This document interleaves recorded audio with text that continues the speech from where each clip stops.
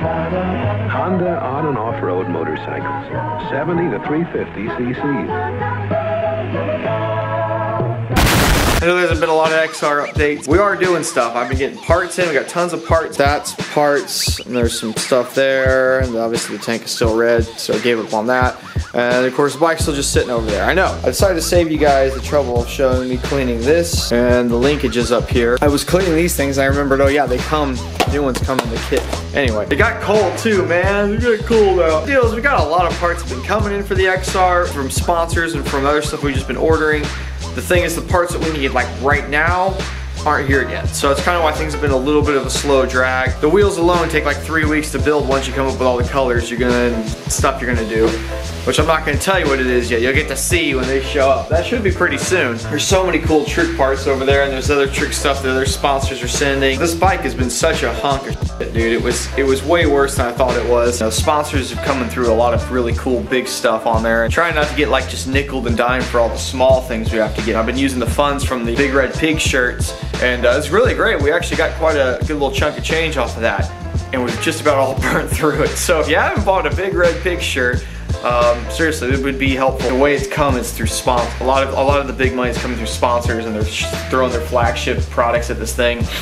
I know I've done some rough calculations. The money we've already got into this thing just in parts coming and parts here is like, probably should have bought a cleaner XR.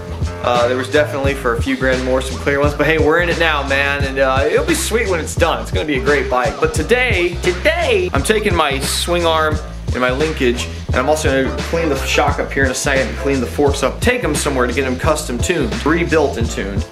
I'm sure they've never been rebuilt, or maybe like 10 years ago or something. Then you might be going, now Jake, why don't you just rebuild this thing yourself? You're a mechanic. I totally could do that. I could order new seals and bushings for it, tear it down and throw it back together. This is a super simple fork, and it wouldn't be too hard to rebuild. The shock's a little harder to blow apart and really redo it, but I've done it plenty of times. It's not that hard to do. I could even retune it to some degree. You know, I could get a little bit heavier springs for it, maybe change the fluid height or the weight slightly. I've done stuff like that in the past and gotten okay suspension out of it, but I really want to get properly done suspension for this bike, and that's something that, you know, I'm not trying to comp out. Yes, I am a mechanic, I know how to do a lot of this work, but when it comes to really high-tech suspension tuning, that's kind of a specialty thing. It's a specialty thing. There's people out there that's what they do.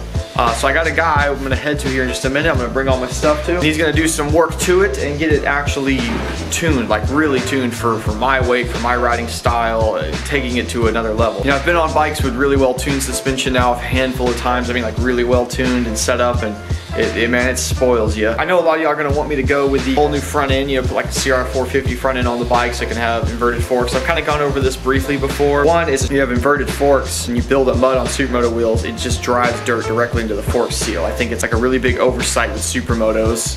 But you know, it's one thing if you have a race Supermoto, but if you actually have a street Supermoto and you're gonna go play with your friends and off-road it, I mean, I've had it both ways, and I can tell you my old DRZ with conventional forks, I only ever rebuilt those forks once. With my WR with way less time on it, I think I went through 3 sets of fork seals. But mainly just because these forks are not that bad, and with some modifications that the shop knows how to do, they know some trick stuff to do with it, and they can get it working really good. Remember, this bike's gonna be 99% of the time as a street bike or dirt bike riding around in the trails.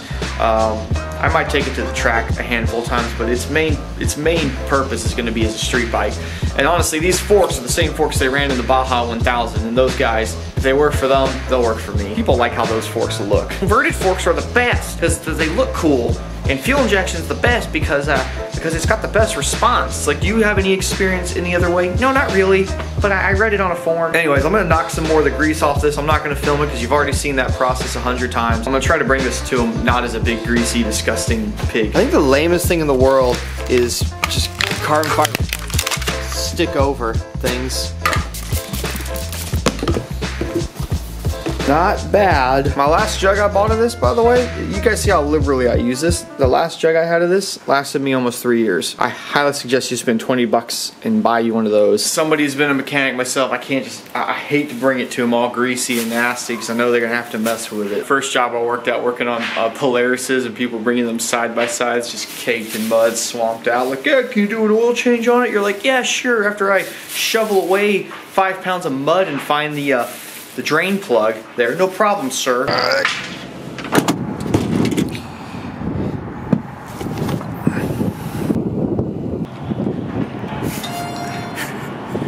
fix it. Oh, thank you, sir.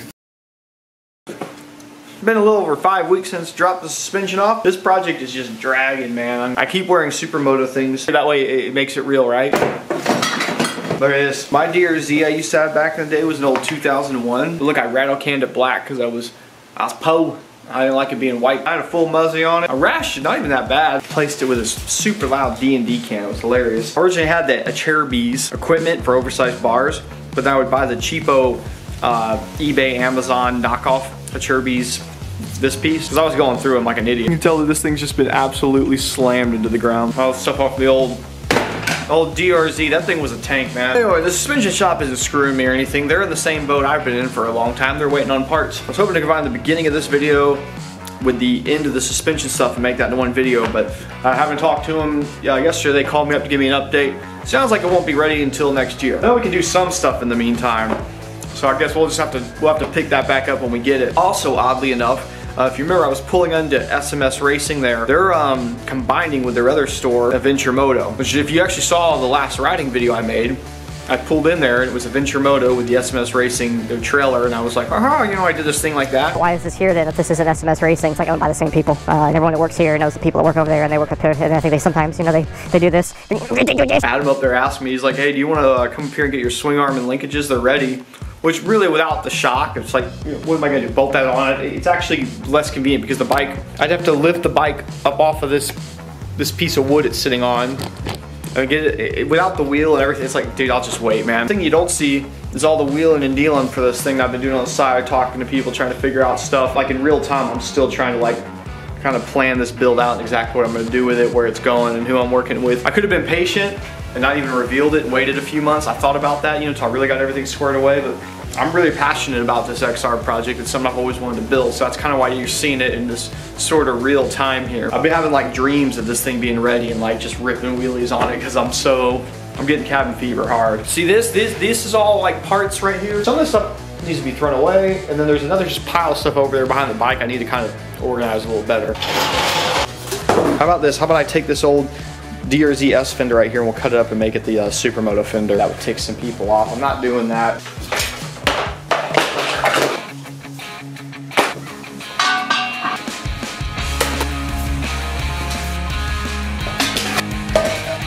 I've got it all pretty spread out there. It's good to look at it like this because honestly, I've made lists and stuff of things you need to do, but there's so many things on this that just looking at this pile, I'm like, oh yeah, this and that and this and that. Oh, yes. Still a handful of things you need to buy little rebuild kits for, but there's a lot of this stuff that's not going back on the bike. Stock carburetor, stock speedo thing. I had a lot of comments about this thing where y'all were like, Jake, that's not the stock speedometer that came with the bike. It actually is. This is an OEM part. I mean, I'll keep also like the big gas tank. Some of those things I'm gonna box up and, you know, keep with the bike even though they're not going back on, but a lot of them I'm gonna throw away. This radiator, don't really see much point keeping this thing. So a lot of stuff I'm probably just kind of go through and start chunking in the trash, making sure I've got whatever little bits need to come off of it. Does anyone want this crap? I know it seems dumb to ask, it's just junk. It's not like you can use this on, so like someone's gonna be like, well, I'll make it work. I mean, I guess, well, this thing wasn't leaking. If you were real careful with this thing, you definitely could make it work. Not now. Does somebody want this? Like this was Jake's stupid bike? I always think that's dumb, but there's people that always bring it up. I think there's most of y'all probably listening to this right now shaking your head going, what do I want your junk for, Jake? Some of these random fairings and stuff, do you guys want that crap? Maybe take it to one of the meets or something. I'm not shipping it anywhere. That's ridiculous. Asking two bros about the exhaust. Y'all think you can make something for the XR? He goes, I don't know. I've already gone home for the day. I'm just gonna reply, unacceptable. Go back right now and make me an exhaust. So this all needs to go in the garbage. Nobody wants this. It's the old throttle thing. We got a new one with the new clutch, or the new carb that's going on. I think I'm safe to throw away this brake line. The bike only had a small oil leak. Don't worry about that. Everything's chewed up and beat up. Like, I know there's not a ton of stuff to update y'all on right now. I figured I'd at least make a little short video and explain where we're at right now. Oh yeah, let me show you for Patrons. I'm gonna show you all the wheels real fast. Otherwise, if you're not a Patreon, it's the end of the video.